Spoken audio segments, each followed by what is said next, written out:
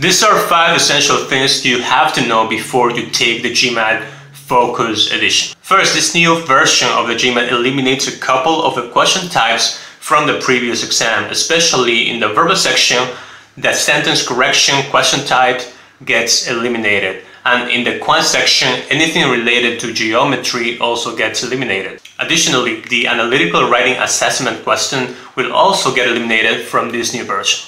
Second, this new version includes a new section called Data Insights. Okay, this section though is very similar to what used to be the integrated reasoning section in the previous version. Now, the main difference is though that on the previous GMAT, the integrated reasoning section was not part of the score, of the main score that went up to 800. Now that's going to be different because this Data Insights section is part of the main score of the exam.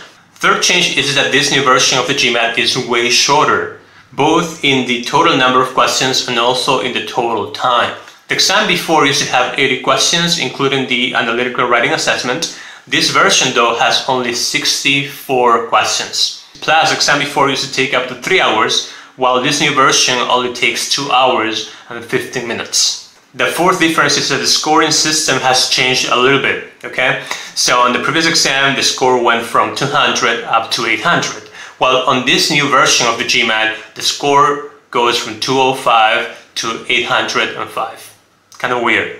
And the main difference, I should mind you as somebody who's preparing for the GMAT, is that on the previous version, it was not possible to go back and change an answer. While in this new version, you have the possibility to go back and change up to 3 answers you have given before for each of the sections. So actually, that is a huge difference from the previous exam.